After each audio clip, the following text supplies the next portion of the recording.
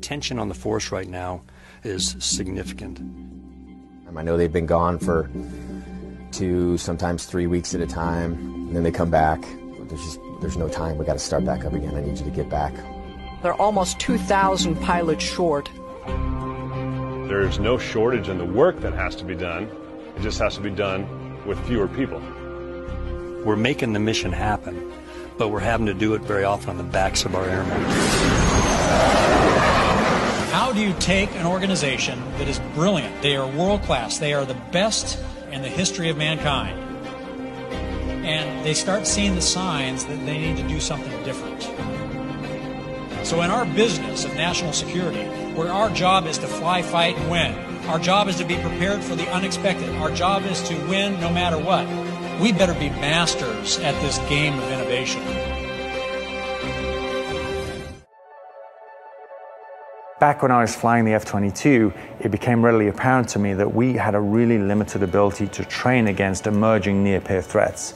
Platforms like J-20 or Su-57 coming out of China and Russia, it was very difficult for us to simulate them. And if you're not capable of training against the kind of aircraft you will encounter in battle, you are underprepared. Augmented reality can fix this. However, current augmented reality technologies are only suitable for use in an indoor environment. It has not been possible to use augmented reality outdoors in fast-moving dynamic environments until now. We have a team of multi-talented individuals, and our collective experience in fighter pilot training and tactics, emerging technologies like virtual reality and augmented reality allowed us to make a massive breakthrough and create a solution called ATARS. ATARS is the Airborne Tactical Augmented Reality System, and that was the key foundational technology that we built, that it allows us to basically put virtual airplanes up in the sky that real pilots and real airplanes can fly and maneuver against. The Air Force understands the same problems that we identified. So they've been working on a system called Live, Virtual, and Constructive. Live means real pilots in real physical aircraft.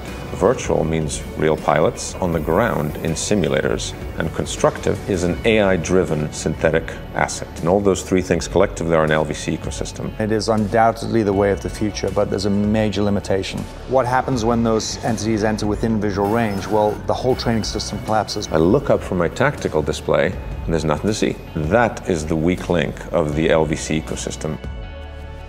We've designed a system that allows you to look up once you break that within visual range barrier and start to actually dogfight against synthetic benders that we're putting up in the air. ATARS completes the LVC ecosystem by allowing a high field of view, full color, reactive target inside any within visual range environment.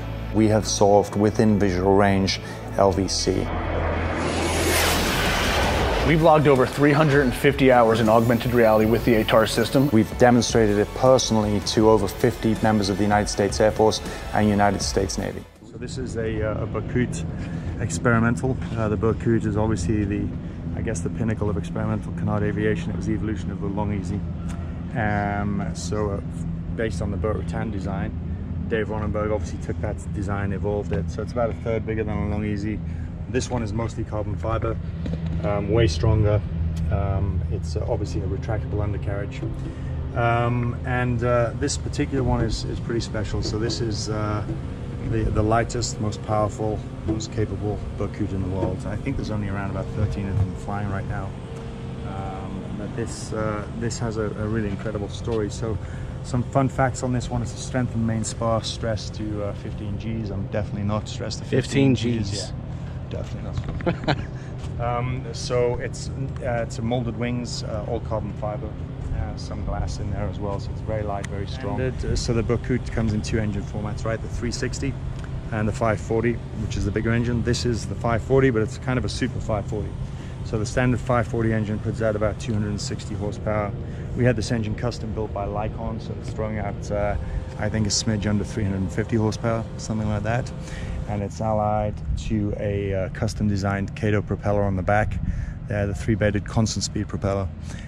We did have the previous one was constant speed on here, which was optimized for top end, and we saw speeds of like 264 knots out of this airplane, so really fast. It doesn't go as fast now, but it climbs better because we switched it out for a climb propeller, which kind of suited our mission profile a little better, because we were up and down all day really quick, and top end, you know, we were never really getting there or using it, so the climb propeller is way more efficient. So the cockpit itself is extremely modern, entirely glass. There's not a flight instrument in here, as you can see. We base it around the Dynon Skyview HDX. I went backwards and forwards on between this and the Garmin G3X. They're both the same. Aligned to a Garmin GTN 650 as well. For it's fully capable of IFR, shooting all the approaches. A Garmin G5 here as a backup flight instrument. The I forget what this one is. The GMA 245 audio control panel here. And then I use the Dynon radio and autopilot function here, aligned to the Dynon Skyview system. And you'll notice the throttle and the stick top, they are all custom made. We literally machined them. Well, this is actually out of a, I think it's a A10 stick top, which we ripped apart and rewired, and it's all fully integrated HOTAS system now. So between all of the levers on the throttle and the stick, there's some ATAR screen. But I have the ability to fly the airplane, control all the radios, the autopilot, everything just from the stick top, and I can also control ATARs from the stick top and the throttle as well. Internal fuel tanks and external fuel tanks. In total, we carry, I think, about 86 gallons of gas. The airplane is capable of throwing gas out the back at an alarming rate, but equally I could probably get to Chicago with a wing type. When I'm up there and trying to save gas, I'm down below 5 gallons an hour, so that's pretty amazing. Yeah, it's pretty awesome in terms of getting it back. You can see here's all the scenarios there. So I use this as it's a simulation of a tactical display that we'd have in like an F-22 or an F-35. So I can have it. You can see the range rings 3 miles and 10 miles and stuff like that, and you see all of the stuff driving around. So and this gives me position of the cursor. It's not active right now. Position of self relative to what we would call a bullseye. And then I can cycle in and out of this. So if I want to just look at things in front of me, I go like that. And then if I want to look at things like around me, I can go like that. And then the way I would drive this is, so for example, there's the tanker C flying around. I drive this cursor over, and then I click. You see it goes white, and when I click, it's saying it's like, you know, 4 to 5 miles away, right, 2 o'clock, and it's at 4,000 feet, 4 miles, bearing 027. But then when I insert that in the shoot list, that's when we get the green target designation circle in the head-up display, which basically says look over there, and then you go, oh yeah, got it. So it's a means of aiding visual pickup of the target, basically. Gotcha. And then I control all of my stuff through this. You can make the green circle disappear as you want. As I did, just by clicking or clicking again. Okay. Insert outside, and that's called, we'd refer to that as inserting something into the shoot list. Yeah. So yeah. Make sense? Does indeed. Thanks, Dan. Yes, sir.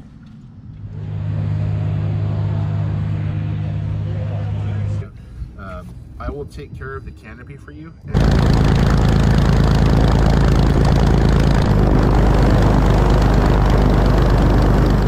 So if you remember back in the days of the original Top Gun, you had the good guys in the F-14s and their instructors who were pretend bad guys. And the reason they could do that is because the physical capabilities of those platforms in terms of how they could turn and how they could climb were sufficiently similar that there was positive training value for the quote-unquote good guys. Right. The tables have somewhat turned. The United States does no longer enjoys the overwhelming superiority that it has in decades past. There's a scenario created whereby the first time that a student or a novice pilot or a young pilot would come up against their enemy and have to fight against them would be in combat. Yeah.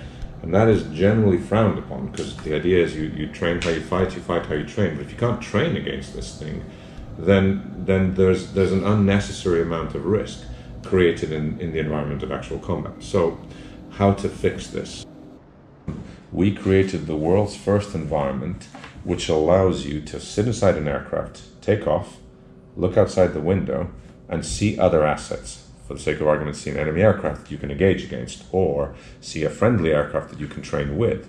Multiple different scenarios are possible. For the sake of argument, you could have mid-air refueling scenario, you could have formation flying scenario, you could eventually have ground attack scenarios. We had a key technical solution for an acutely defined pain point, and that was very important to the US Air Force, which is one of the reasons why we very much been, shall we say, their augmented reality baby, They backed us from very early stages. We said, that small amount of money you give us, we'll give you a solution in 6 months that'll demonstrate A, B, and C. And they said, no, you're never going to be able to do that. We're like, okay, give it to us. They did, and we did. And they said, whoa, that's interesting. Let's do more. And so that's basically what we've been doing. We move quickly, and that doesn't mean we always succeed immediately. Absolutely not. The point is to, shall we say, fail fast and iterate. Obviously, failing fast means something very different in a startup like this than in a software startup. You have to still be very careful with safety. Obviously, safety is paramount. We're not just putting external parties into the aircraft, we're putting very important assets into the aircraft. So every single flight is the most important flight so far.